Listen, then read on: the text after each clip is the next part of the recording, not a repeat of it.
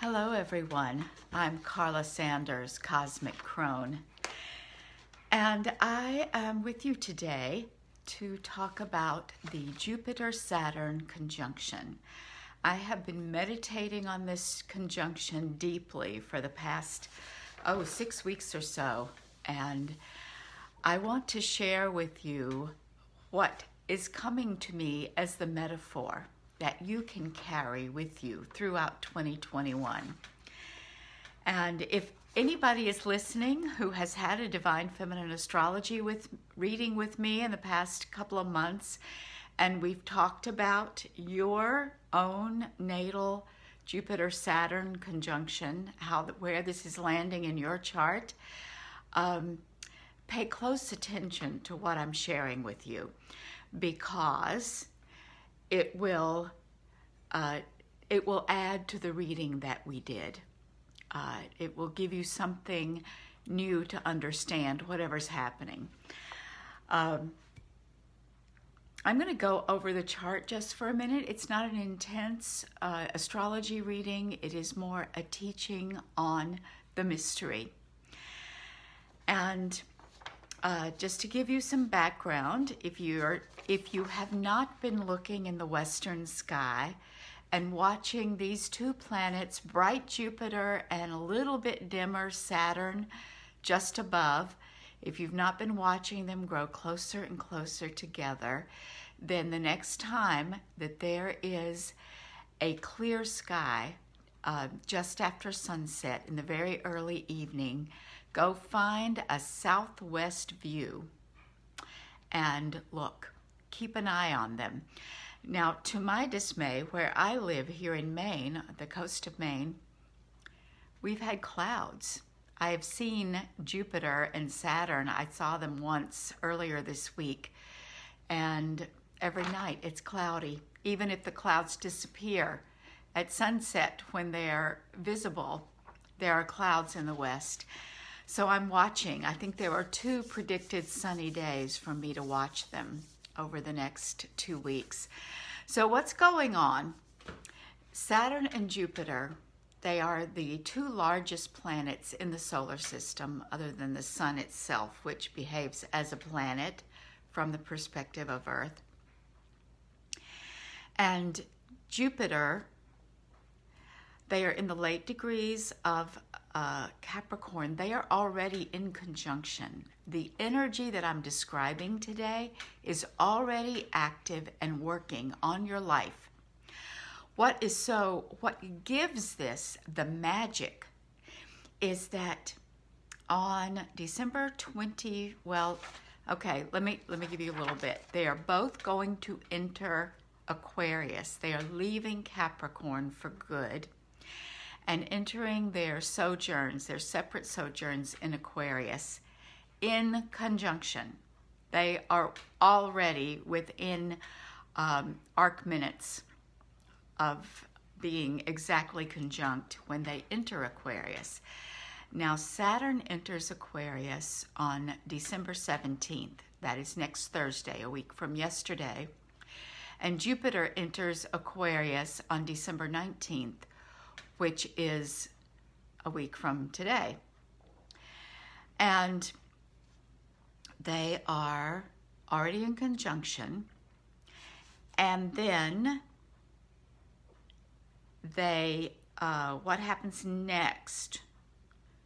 Well, they're just hanging out together, moving slowly through the first degree of, the 0 degree, 0 to 1 of Aquarius. They are moving together very slowly. And then at 5:03 in the morning Eastern time of December 21st, the sun enters Capricorn. Now, when the sun enters Capricorn, that is the solstice. In the northern hemisphere, it's the winter solstice, and the southern hemisphere, it's summer. And I'm going to be speaking of the energy of the winter solstice because that's where I live. It's where my ancestors dwelt, and we're going to be tapping into the metaphor of light. So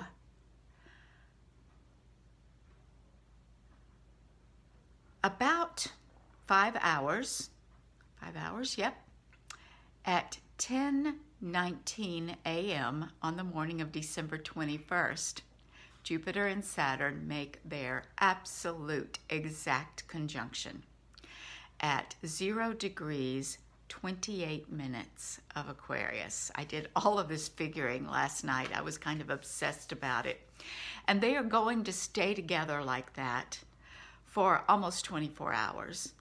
And then they're going to slowly start separating. But this is a conjunction, an exact conjunction that is lasting about a week, where they're going to be within 1.5 degrees of each other. So it's already happening now. All right, what does that mean when the two biggest planets are in a conjunction, merging their energies, and at the same time, the sun is entering Capricorn, which in the north, it is the shortest amount of daylight, the longest night. Well, let's explain solstice. Solstice is when the sun stands still. Our ancestors marked the sun, the life-giving sun, older than old. They were probably marking the sun during Paleolithic times, certainly well before writing. And because they recognized that the rhythm of the sun was the rhythm of life. It was the rhythm of the animals and the plants that we used for food, and the cold times and the hot times and the dry times. And so they really needed to know. They had an intimate relationship with the movement of the sun and the moon and the visible planets, of which Saturn and Jupiter are two of the most visible. And they would notice that the sun, in its rising and setting along the southern horizon here in the north, it would reach a point of stopping. And at its southernmost stopping point, when the days are short and the nights are long, they celebrated, they honored the death of the light. And so we have already, since Samhain, since equinox really, been in the crone of the year and the dying moment of the year. The light has been dying. And we use that, our spirits use that time to die to old habits, disappointments, failures, to die to, we could say, to die to that which no longer serves us, or I like to say, that which is completed in our lives. We honor completion. We honor metabolism. We honor another year of life. And the sun stands still at that point for about 3 days. And of course the sun is never still, but it just, as it kind of locks into place, its southernmost rising and setting on the horizon, and then it begins to expand backwards towards the summer solstice, which is its northernmost point on the horizon. And for our ancestors in the northern, especially the far northern places, the Scandinavians and the Celts, Northern European, and our relatives of Turtle Island in the north, and probably even in the far east of China and Russia, what is now the Russian steppes, all of these places in the north honored that moment of dying and rebirth, the rebirth of the light. Slowly, the light returns. And there's still a lot of winter left. That light is a promise.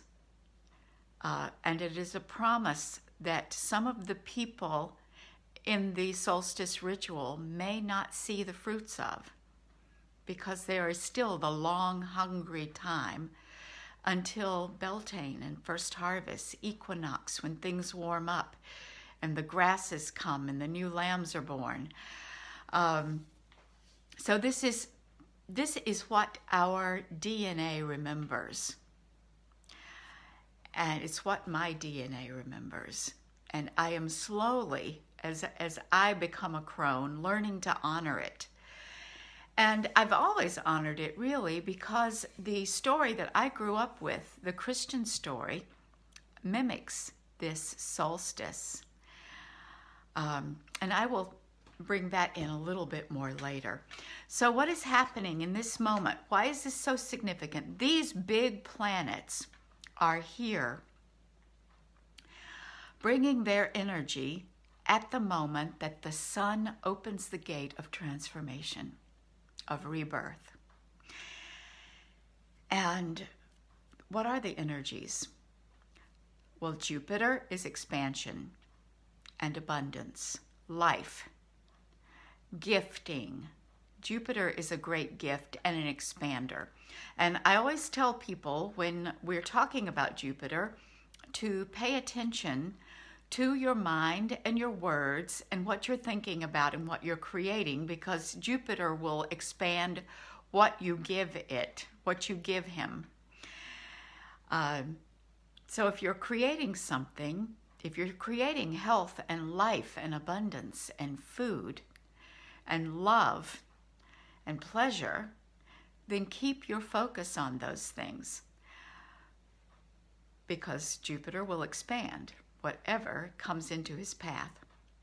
Saturn feels like the opposite. Saturn is limitation.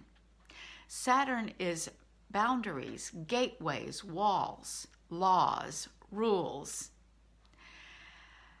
And we often feel like Saturn is pressing upon us, telling us what we can and cannot do, granting and withholding permission. And he is saying, you came here for a purpose, get busy. And the two of them working together, they are creative force. They are the life force burgeoning and expanding and full of joy and abundance and eros. Jupiter and his Greek counterpart Zeus were randy sexual gods. They fucked anything they could get their hands on. Saturn was not like that. He was much more in charge of time and work and effort and ethics and getting it done. And he's also, we associate him with the sign of Capricorn. He rules Capricorn. And Jupiter is an ancient ruler of Aquarius. No, I have that wrong. I think Saturn also ruled Aquarius in ancient times before Uranus was discovered. So when the two of them get together, what happens? Well, this is where I have a helper. I have a prop. This is my cauldron. This is a beautiful pot, a stoneware pot made by my friend Jody Johnstone, who studied in Japan and mastered the art of throwing pottery. And she has this extraordinary wood-burning kiln that's the size of this room, just across the ridge over in Swanville, near me. And so I love this pot. I like to fill it up with vegetables or rabbit or chicken or venison and put it in the oven and let it cook for a few hours. But what I'm going to tell you about now, I'm going to use this pot to explain the effects of Jupiter and Saturn and how you can work with the energy. So here it is. You see, there's a lot of space in this pot. It will hold a solid 2 quarts of food. And it has this beautiful round shape. Well, it started out as a ball of clay, about this big. And I don't know if you've ever thrown pots, if you've ever seen a video of someone throwing pots, or if you've ever done that in school. But what happens is there is a wheel that goes round and round and round, and in order to make a shape like this, you take this lump of clay, a ball of clay, and you plant it in the center of that wheel, and then you have to center it. And you center it by pressing. So I'm going to stand up. And so imagine that there is the wheel going fast, fast, fast, and you are pressing. And you're kind of taking one hand to shape the base and one hand to press down. And so you can feel that crushing, that centering, the wheel, the turning of the wheel brings the clay into the center. The pressure guides it. And then you douse it with water to keep it lubricated. So you've got all these elements going on. And so imagine that you are a clay and you're being crushed and smushed into the center. And then the potter takes the thumb and begins to make a hole in this centered lump of clay. And then just imagine this. It started out as a lump of clay, and the hand goes in, and it makes an ever enlarging space. And on the outside, what happens is the two get pulled up. They get pulled up like this. The inside hand is expanding, and the outside hand is containing. And so you can direct through your body motion and the pressure the shape of this pot. Well, the inside hand that is expanding that ball of clay is Jupiter. How big can we make this? Let's make it as big as this lump of clay will go. And Saturn is saying not too big, because if it's too big, you will not have a shape. This only works if there is containment. And it can be an open shape that's a bowl, or it could be a closed shape that is like an amphora that stores oil or wine, or a vase for flowers. It could have handles and spouts. It can be so many things. But it has to have that expansive expansion outward and that outer pressure inward in order to create a shape. So Jupiter is on the inside expanding, Saturn is on the outside containing. And if you are a lump of clay, you might be thinking, what the hell is going on here? Life feels like a lot of pressure. And then what happens if the potter gets it wrong? If the potter stumbles, if the pressure's off, if there's a flaw in the clay, if the wheel slows down, a wobble gets introduced. You're coming up, up, up, up, up, and a piece of you gets splattered against the wall, or the whole thing breaks. And what does the potter do if the shape, gets out of whack or breaks or falls apart? Starts the centering process again. Squish, bring it up, squish it down, bring it up, get the air out, squeeze that air out. So I think you get the idea. It is very intense to be a lump of clay on the wheel under the potter's hand. And the last several weeks, as Jupiter has been making conjunctions to Pluto and then is getting closer and closer to Saturn, we have been feeling it. And we've been feeling it with the coming of the cold here in the north. And we've been feeling it with COVID spikes. And we feel it every year. This is just a very special time to notice that we are being shaped by this event. And And so what I invite you to do is just to allow it. Don't fight it. Be with the shape. Recognize, accept that soon enough, first you have to be shaped, and then at some point you will go into the fire and you will emerge as this extraordinarily beautiful pot.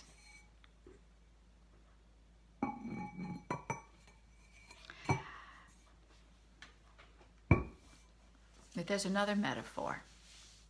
When I start imagining this whole idea of expansion and containment, I think of the cauldron. This is a cauldron for me. I cook in it, and I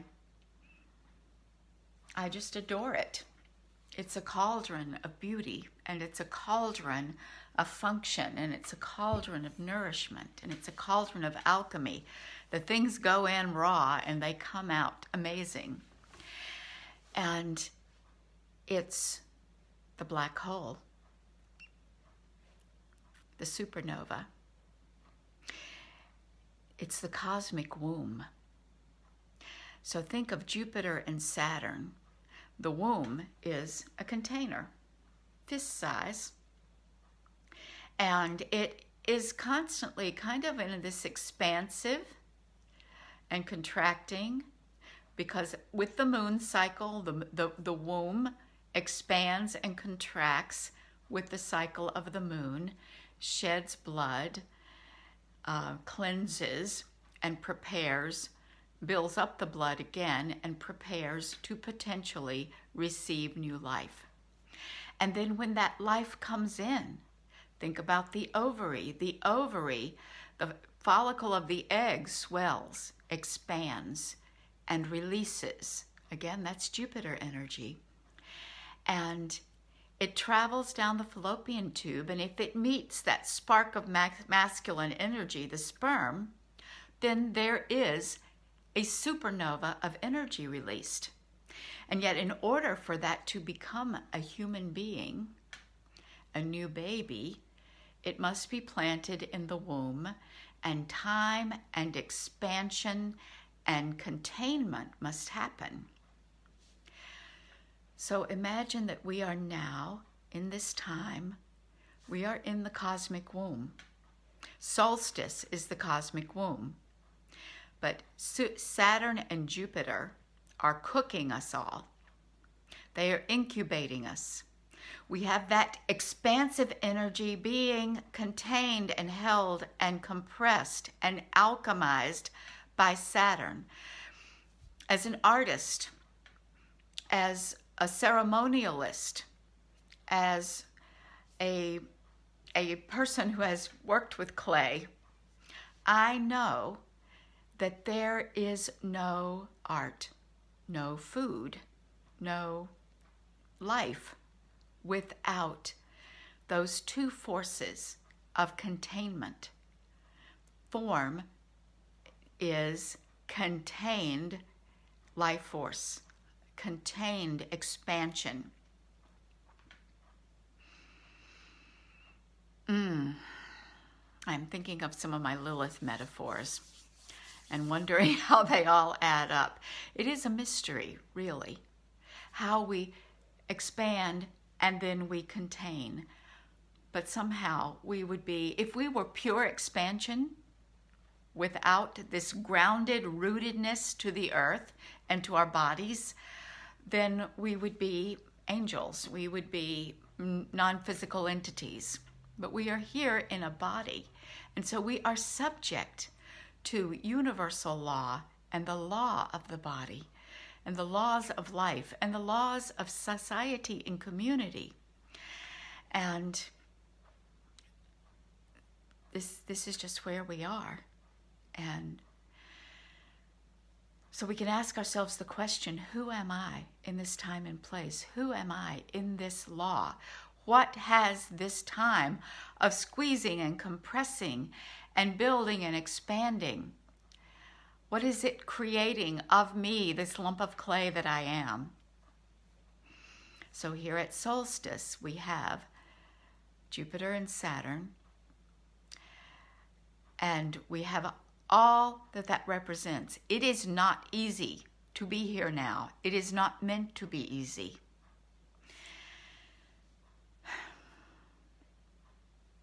And surrendering and allowing and letting go.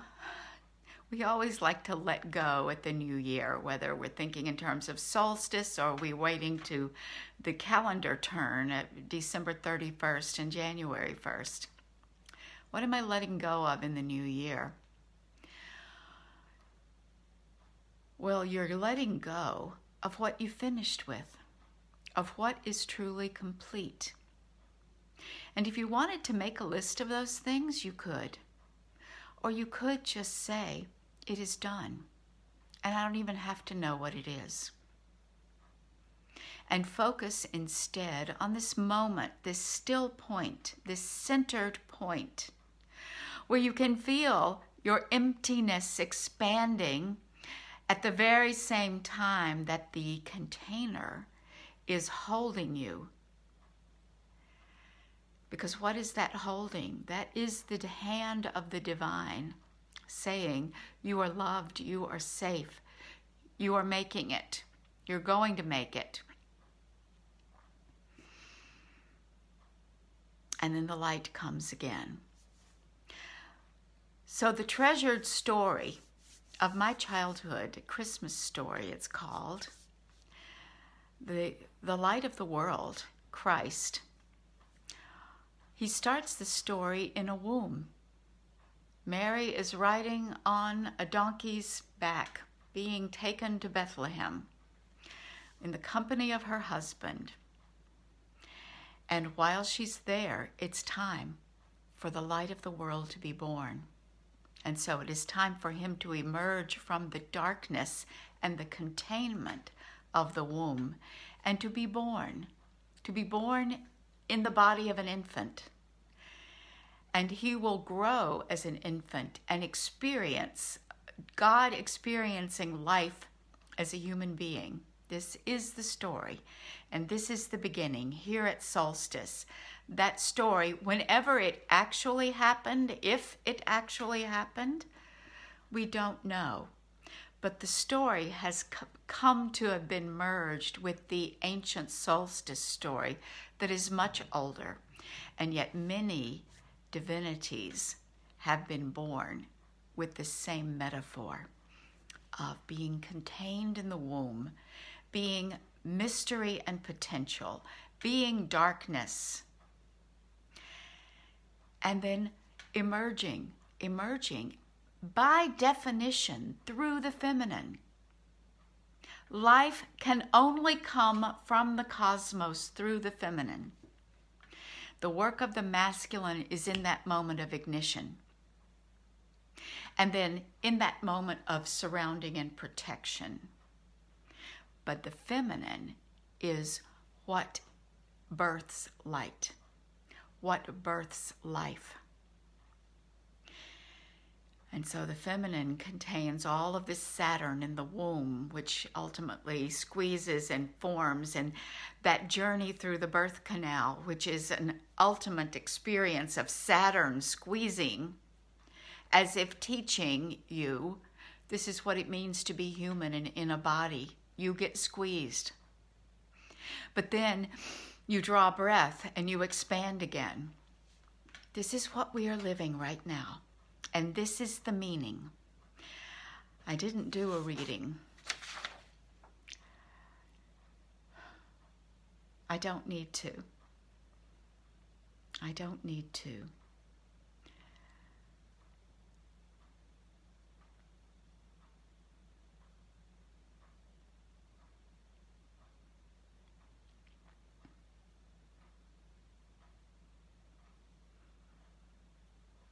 Your work is to meditate on this, to know who you are, to be still and quiet, and during this time, at some point, honor with ritual.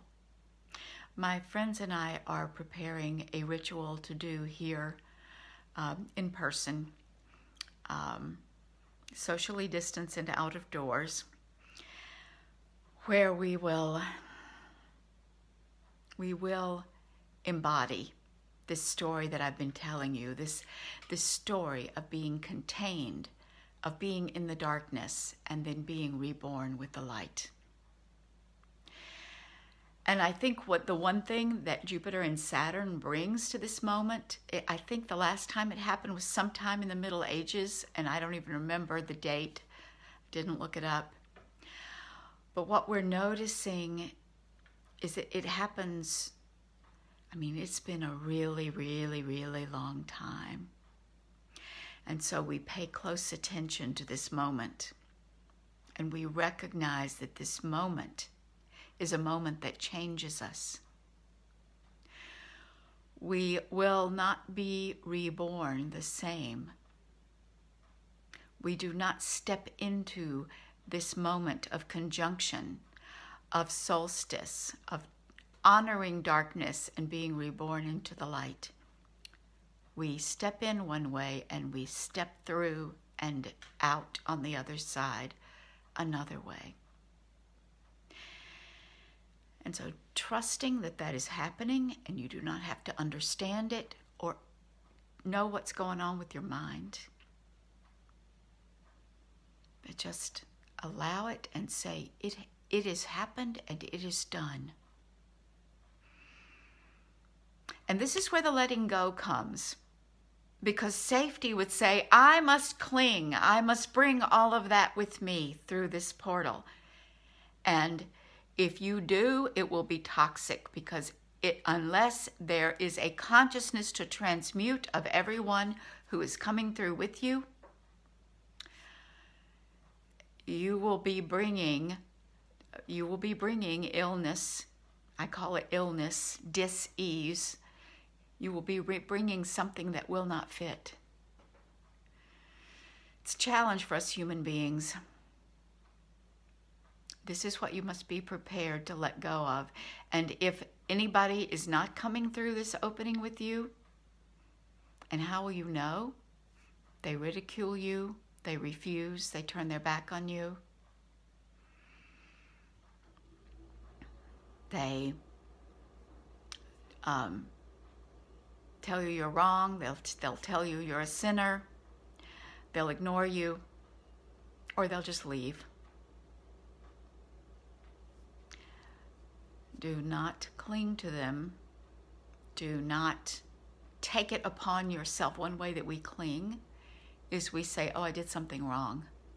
This is all my fault. We take on what really has nothing to do with us.